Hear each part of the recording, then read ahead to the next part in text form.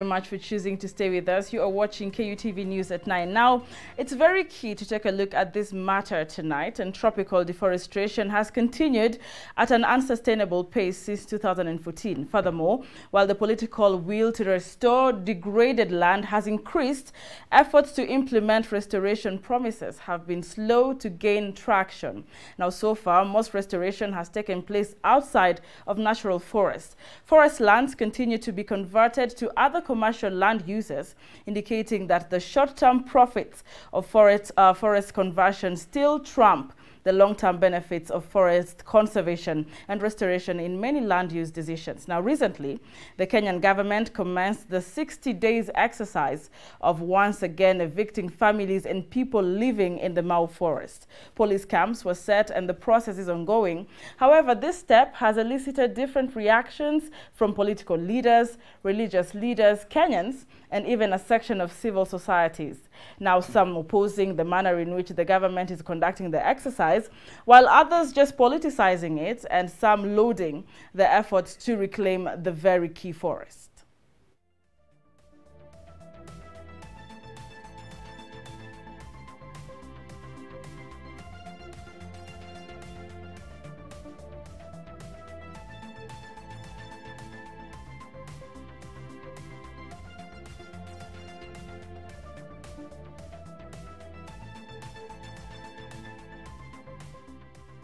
All right, now in that same light, a lot of Kenyans have been following the Mau evictions, and their concerns have been raised on why do we need this, why now, it has been politicized before, is it genuine? And a lot of environmentalists also have come, saying we need to revive and reclaim the forest in Kenya.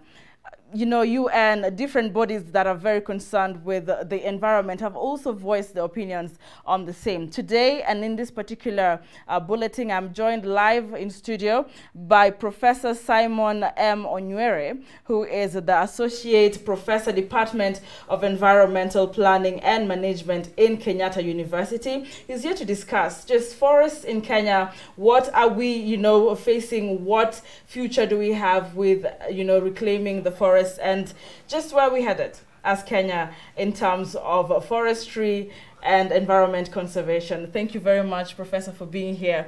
It's an honor. Thank you very much for welcoming me to KUTV. It's good to have you. We've seen pieces of you, of your work, and of course you always talking about environment. We've seen you talk about, I don't know if it's geology. I hope it's geology, matters to do with the soil. Yeah, correct. So today, however, I just want to bring people close home.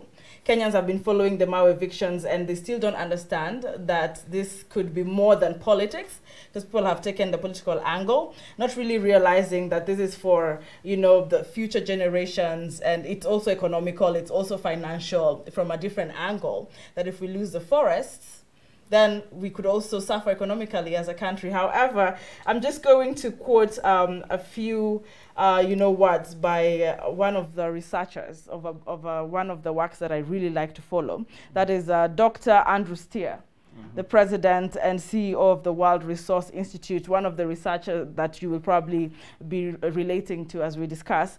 He says in some places the world is suffering irreversible loss of primary forests, and I think Kenya is included, while elsewhere new trees are enriching rural landscapes. Now, what is clear is that we are well short of meeting the declaration's 2020 targets. I do not know if Kenyans know that there have been targets in forestry as well. Also, he's saying that we must avoid irreversible losses, irreversible losses of biodiversity, and bring degraded land back into productivity. Today, Kenyans are asking, after losing the number of forests and what the country is doing, are we even anything near to restoration? However, you would want to take over and bring us into details about how our topography looks like, what we have destroyed, what are we trying to reclaim, are we able to reclaim it, what is the forest like in the country. Welcome, Professor. Please just break it down for us. Thank you, Doris, for those insights from the quotes from World Resource Institute.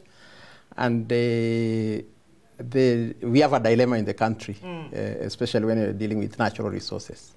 And there are many types of natural resources. And I think where we have lost it is that we don't understand the connectivity between this, what we call sustainability. Sustainability has 3 elements. It has the resources in it, the natural resources, and then we have to visualize what are these natural resources in our country. Basically 3 natural resources: the soils, where we plant our crops and then eat from the soils, and then the vegetation.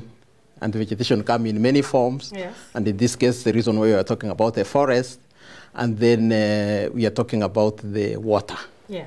So those are the 3 main natural resources, which is a creation of God, and which, because of the interaction, enables the earth to have what we call ecosystems that support now us, the animals, and everything else. So those are the natural resources. Whatever we do depends on it. All the development processes depends on it. Society lives on it.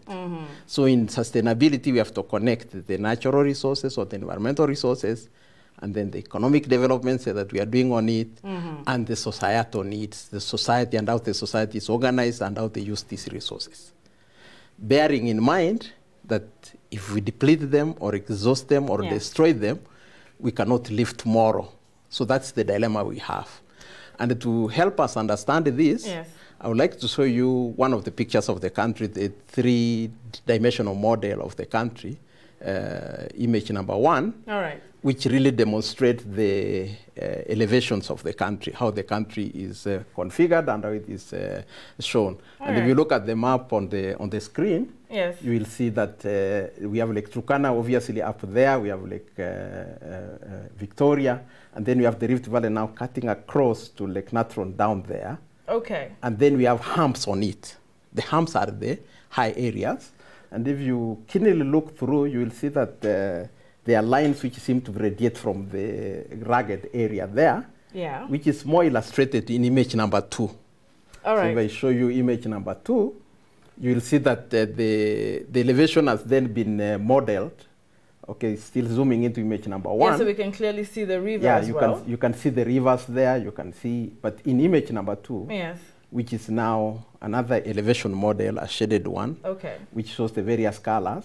What's important is for you to realize, if you can go back to the first image. Image number 2. Image number 2, we haven't gone through image number 2. All right, I'm sure they're working on bringing closer image number 2 so we can understand clearly what Professor is trying to take us across. But you were talking about after the rivers in the image number 2. You can just explain, probably they're going to bring it on screen. In the first image we saw, you saw the humps.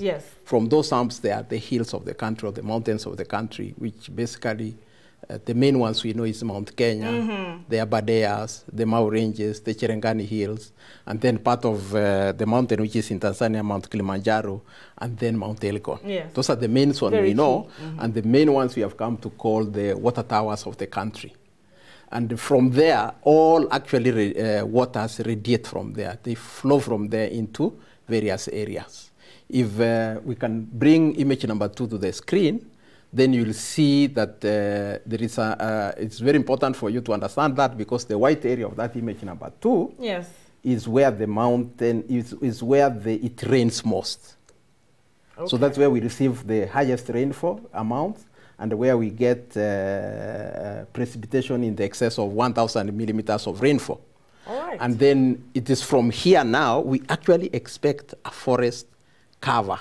And the reason why we've been arguing and talking about protecting Mau Forest, protecting Aberdare Forest, protecting Mount Kenya Forest, is because the forest is very important. Why is the forest important? Because the forest catches, if I may use that simple word, catches the rainfall.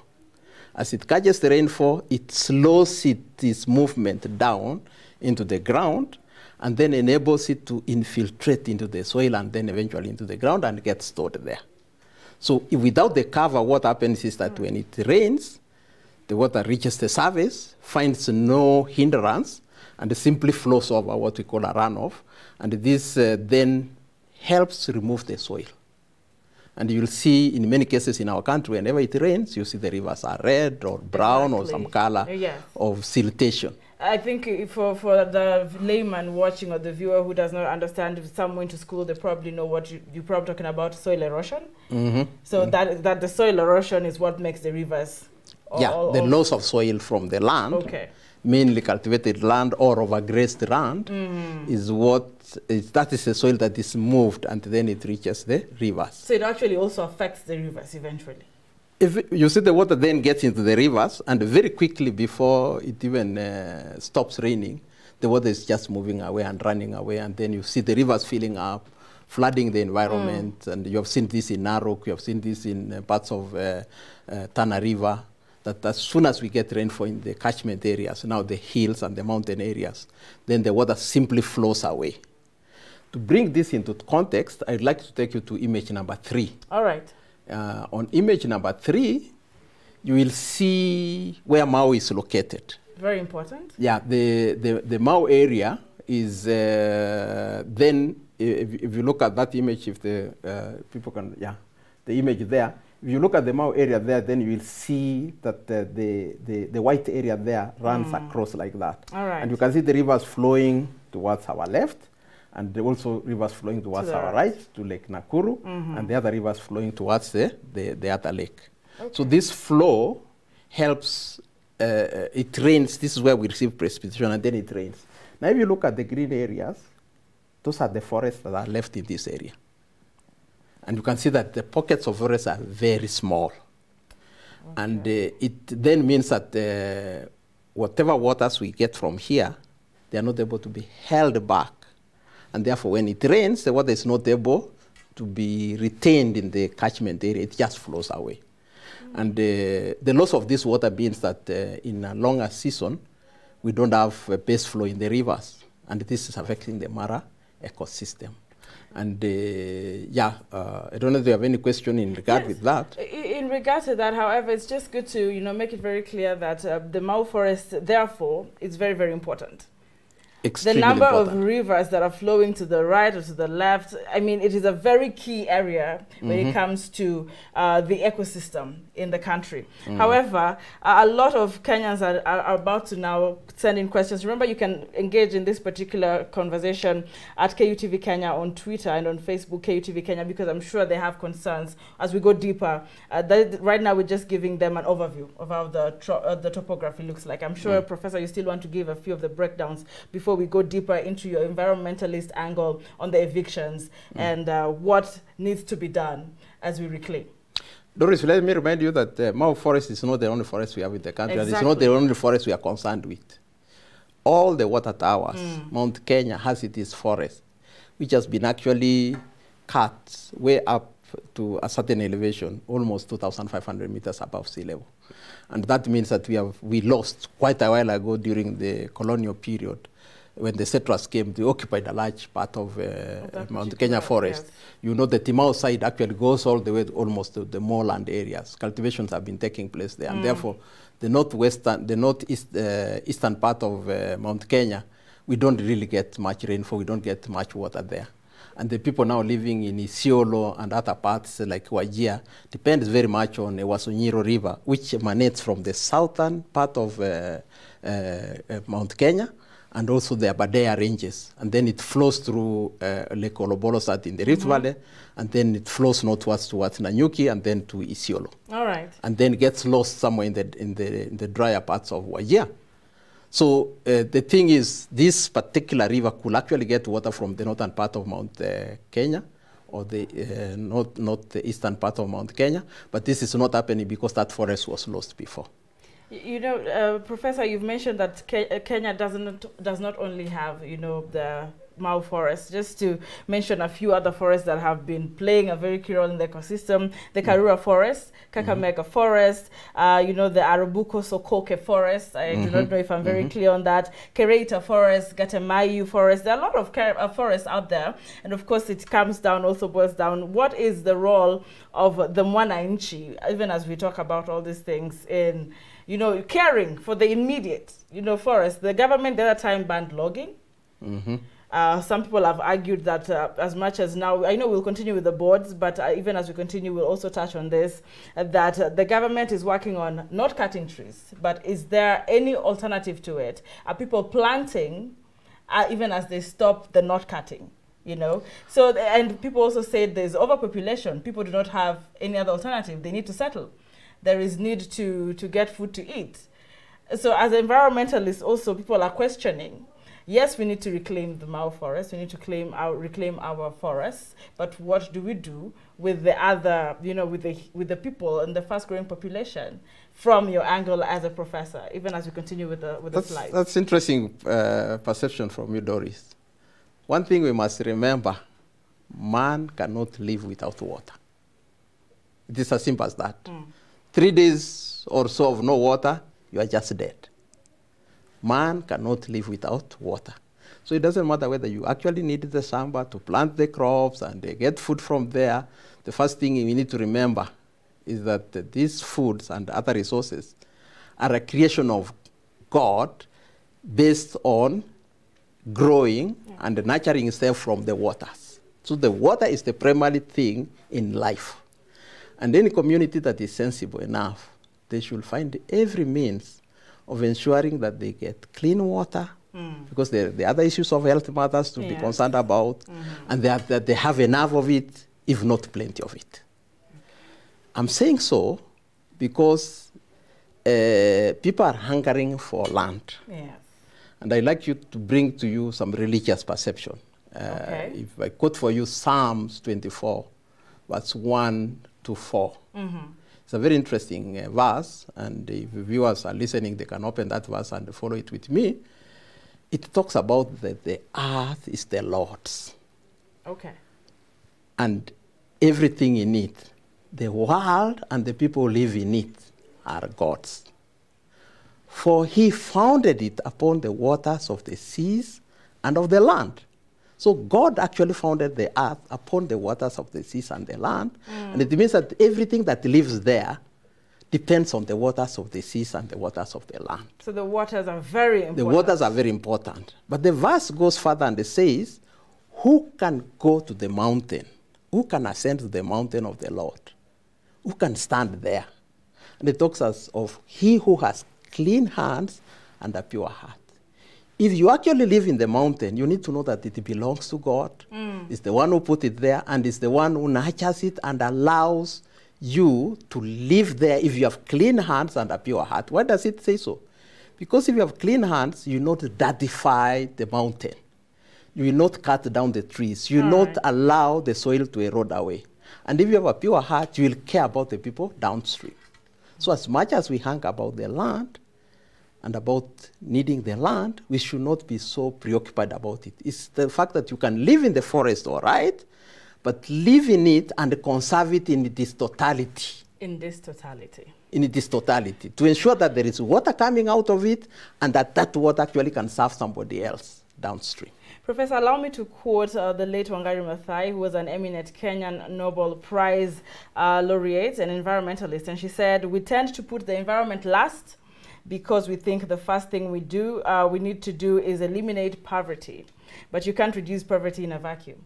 You are doing it in an environment. Now, Professor, just take us through the last two, or rather slides, so that we can see what exactly you are driving at, before you, of course, also comment on the reclamation generally. Yeah, if I take you to slide number 6, I hope they'll get us to slide number 6. Yeah.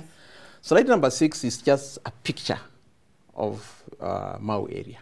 All right. And yeah, if you look slide number 6, without zooming, stretching it across, you'll see that the pictures are 4 of them. Exactly. And they show how Mau looked like in 1986, how Mau looked like in 1995 there, and how Mau looked like in 2000, and how Mau looks like in 2017. Oh. If you look at the green area, you'll see that there is more green area in 1986 than it is in 2000. Vividly. And a little bit improved in 2007. And you can see what those people who have been managing the forest call the cut line is actually nothing else other than the boundary between Nakuru, Narok, and Bomet. That straight line you see there. And you can see that the Nakuru part of the area is actually almost completely depleted of vegetation because people have settled there. Oh, exactly. There's been settlement. There's been settlement there. And because people have settled there, they have depleted this, which you can see better in image number 7, almost the last one. Okay. If you can take us to image number 7, the people working on this image number 7, yes. the next one will be beautiful to see. So this is just as, you know... This is now the classification. All right. The classification has been done. If you look at this, you can see the amount of forest in 1985, 86. You can see the amount of forest, the green area. It's really and reducing. You can see in 2000, the green area had almost gone in Mau. So the issue here is that do we need the forest? The answer is yes. Why? Because without it, there is no cover on the surface, and without the cover on the surface, water will never stand there. It just goes away. And it explains why Narok, for example, every time it rains, it floods, because the water simply runs away. Okay. And the water can't stand there. We are concerned about this because this is affecting now what we call the Mara Basin. Okay. And you heard the other day, I was glad the Tanzanian government was discussing this with us, and they were very concerned and very much interested that we are conserving the Mau area. Yeah, the Mau and I want to show you by going to image number 8. Yes, if they can exactly. bring image number 8 there. It shows then the red, the purple kind of outline. Yes. Is the outline of the catchment of the Mara River, the upper catchment of the Mara River. And you can see the upper part of the Mara River beyond the forest. That is in bare. 2000, or in all of them? This is 2000 and this is 2017. And 17, exactly. Yeah. Okay. So one image is just showing the red vegetation there, and the other image is a classification part of it. And you can see the rivers now running down in that area that has been defined as the catchment of the upper catchment of Mara River. Okay. It's very important for us to realize that this upper catchment helps Mara receive water. So long as there is a forest and water is held back, the Mara River will always have the water. But if you look at the amount of forest in that picture, which is remaining, is very little. So it then means that as the rivers pass through, they are only getting a small pocket in Bomet there, and that pocket is the one perhaps holding some water, but that's not sufficient enough for the kind of support we need in the area. So the reason why environmentalists are backing the government, of course, evacuating these people, is that the small part of the forest left, if it's depleted, Kenya is at risk. If it's gone, no more not just forest, Kenya. The whole. Okay, tell me about it. We shouldn't even be talking about forest alone. Okay. If we don't have vegetation cover in our catchment areas, there's no way the water will infiltrate into the ground. The water will simply be flowing away. And I can tell you that this is a reality, and we see this in the dams that the government has constructed over the years. You know the 7 Fox dams? Exactly. Do you know why they don't, every time it rains, we have enough water to run the hydropower, and every time it stops, there is no water, there is rationing? It has something to do with the siltation or the sediments or the soil that have been deposited there over the years. And the soils are coming from the shambas. So there is no holding of this water. And we are busy constructing very many dams, but we must remember, for those dams to have any water and to sustain any water, the catchment must be able to supply them with water. And if the catchment can't supply them with water, then we are just doing projects that will last maybe 4 years, 5 years, 10 years. If they go to 50 years, we are very lucky. Professor, because of time, we will allow us to, of course, ask you to give us your last remarks on whether Kenya is headed the right direction, if this is possible, because so far the world is not on track to have deforestation. That is what reports say, and restore 150 million hectares by 2020. We are in 2019. So far, where Kenya stands, as you give us your last remarks, are we on the safe side? we cannot be on the safe side. We are not on the safe side. Having seen the pictures there of 2017, where we were in 2000, and where we are going to, I am glad the Minister for Environment has been persistent that we must do something on the forest. But is the thinking is the forest that is remaining. Yes. But you see, so much has been lost. Yeah. And so much must be recovered. Nature has a way of recovering itself. Okay. You actually don't need anybody to plant or do anything. All you need is that the people lessen the activities they are doing in the natural environment and allow this to just grow by itself. Even the rivers we have been talking about, the dirtified rivers, we don't need anybody to clean the rivers. We only need to make sure we don't deposit waste into the rivers or on the land, and the earth will clean itself. Thank you very much. And we need a very clean earth for us to live well and live healthy. Otherwise, that's why people are suffering from many diseases. Professor, it is such an honor to have you in studio today. And of course, I'm sure now Kenyans have understood why it is very important that Mau Forest is reclaimed and restored. Most of people thought it was politics. Now you've had the environmentalist himself. Ladies and gentlemen, that has been Professor Simon Onywere, Kenyatta University Associate Professor. Professor, we're looking forward to having you again in the interview for a lengthy interview. I will appreciate it. Now we take another very short break. We'll come back with the latest in the world of sports.